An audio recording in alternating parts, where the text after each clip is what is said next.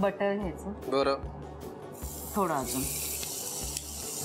आता कांदा घालायचा.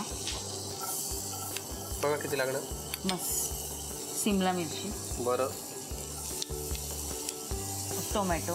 टोमॅटो मला हे अगदी खूप शिजवायचं नाही, थोडंसं कच्चाच राहू द्यायचं. बरं ठीक आहे. आता याच्यात तिखट, थोडीशी हळद, मीठ.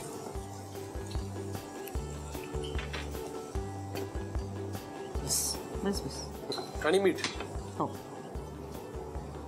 तुमच्या काय हॉबीज आहेत काकू?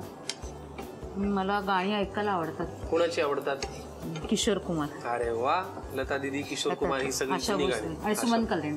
अरे वा. मग एखादं गाणं आम्हाला गुणगुणून दाखवा ना. लहानपणी प्राप्तीसाठी किंवा तिच्या ताईसाठी एखादं गाणं. नाही नाही का? नाही काय लाजताय तुम्ही? म्हणा ना एखादं गाणं. नाही हो. भाजी झाली, थोडी थंड झाली की ना गॅस बंद करू. गॅस बंद करूयात. ही बरं का तुम्ही काळजीपूर्वक पाहिलं असेल तर आपण ही फार मऊ अशी परतून घेतली नाहीये. जरा कच्ची राहू दिली. बरं. पण थोडी नंतर आपल्याला बेक करायची ना ती. ओ लंबा आहे पल्ला अजून. पुढे मग आता याला चटणी लावून घ्यायची चमचा देते. बघा पुरे. बस बस पुरे. ओके. जे कॉर्नर पर्यंत पूर्ण कडे पसरून घ्यायचं. ओके. हे झाल्यावर पुढे आता त्याच्यात डिश ठेवायची. बरोबर. भाजी घालू. आधी भाजी घालायची. मध्यभागी घालू का? हो. अजून लागेल? नाही पुरे. आता ती डिश ठेवायची. अच्छा. म्हणजे आपण कट करून घेतली. आणि त्याच्यात चीज घालायचं. हो. चटणी का लावायची म्हणजे पूर्ण ती चिकटते अशी. बरोबर. आणि चव येते. बरोबर. चीज पुरे मध्यभाग घालू का सगळीकडे? पूर्ण. प्राप्तीला फार आवडते का रेसिपी? हो. तिला चीजचं सगळंच आवडतं. अच्छा. बर. पुरे चीज. हो. आता पुढे चीज वितळेपर्यंत मायक्रोवेव्ह मध्ये किंवा तव्यावर बेक करून घ्यायचं. बर. समजा आपण मायक्रोवेव्ह मध्ये केलं तर किती डिग्री सेल्सिअसला किती वेळ? 180 डिग्रीवर 2 मिनिट. 2 मिनिटं ठेवायचं फक्त चीज मेल्ट होईपर्यंत. आणि तुमच्याकडे जर ओव्हन नसेल तर तुम्ही पॅनवरती सुद्धा करू शकता, त्याच्यावरती झाकण ठेवून.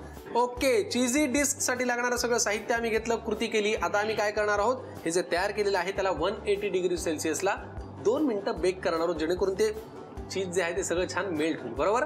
आम्ही हे करून घेतो. तुम्ही लिहून घ्या साहित्य आणि कृती. चीजी डिस्क बनवण्यासाठी लागणारे साहित्य: चीज, डोशाचे मिश्रण, कांदा, टोमॅटो, हिरवी सिमला मिरची, बटर, हळद, तिखट, ओल्या खोबऱ्याची चटणी आणि मीठ. कृती: फ्राईंग पॅन मध्ये बटर गरम करून त्यावर डोशाचं मिश्रण पसरवून त्याचे डोसे बनवून घ्यावेत. तयार डोसे वाटीने गोलाकार कापून त्याची डिस्क बनवून घ्यावी. फ्राईंग पॅन मध्ये बटर गरम करून त्यामध्ये कांदा, सिमला मिरची, टोमॅटो, तिखट, हळद आणि मीठ घालून त्याची भाजी तयार करून घ्यावी. डोशांच्या गोल कापांना चटणी लावून त्याच्या मधोमध तयार भाजी घालावी. डोशांची रिंग त्याच्या बाजूने ठेवावी. डोशावर चीज घालून ओव्हन मध्ये 180 डिग्रीला 2 मिनिटं बेक करून चीजी डिस्क सर्व्ह करावी.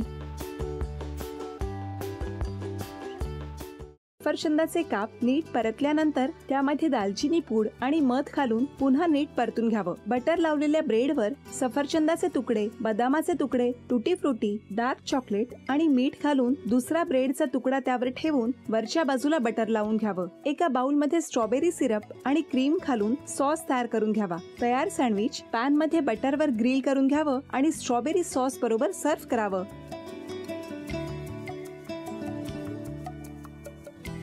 हे जेव्हा बोलत होते तेव्हा मी बघत होतो की या दोघांनी स्वतःचा संसार उभा केलाच, पण स्वतःच्या संसाराबरोबर अनेकांच्या आयुष्यात आनंद निर्माण केला.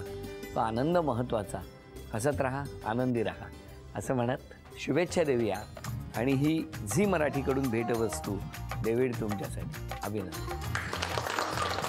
आणि वहिनींना तथास्तू पुणे यांच्याकडून ही पैठणी. अभिनंदन.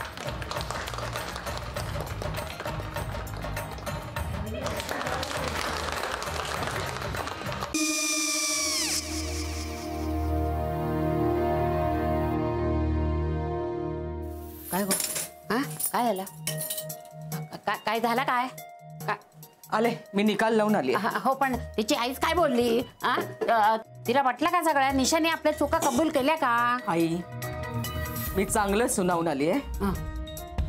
त्या तिची बाजू घेत होत्या पण मी लक्ष दिलं नाहीये. खूप झालं आता. चांगुलपणा खूप झाला. मऊ दिसलं ना की कोपऱ्याने खणतात ना माणसं, ते असं. अगो पण आईच म्हणली काय तिची, पटला काय तिका? मला माहिती. आई मी तुम्हाला नंतर फोन करते. हो. आणि आई बाबा जे बोलले त्याचं वाईट नका वाटून घेऊ. सॉरी. सॉरी काय त्या नेहा आले. आई मी येते. होय काकू येते.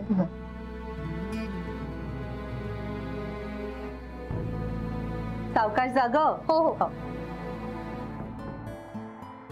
मग काय काकू, कधी उडवता लग्नाचा बार? बघूया.